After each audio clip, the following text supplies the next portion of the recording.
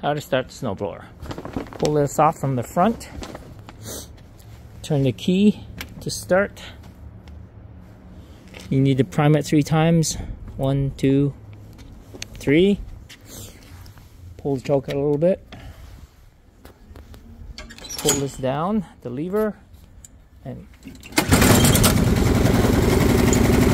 done.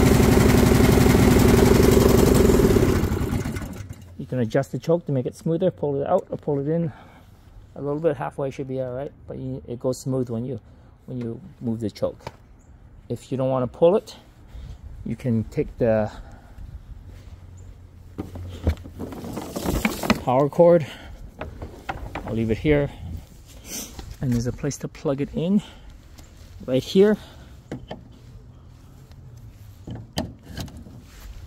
And all you do, pull the lever back, press this, turn it on.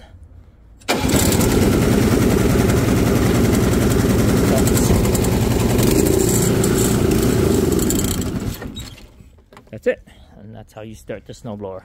To get it moving, you push this lever down, and this thing will start moving.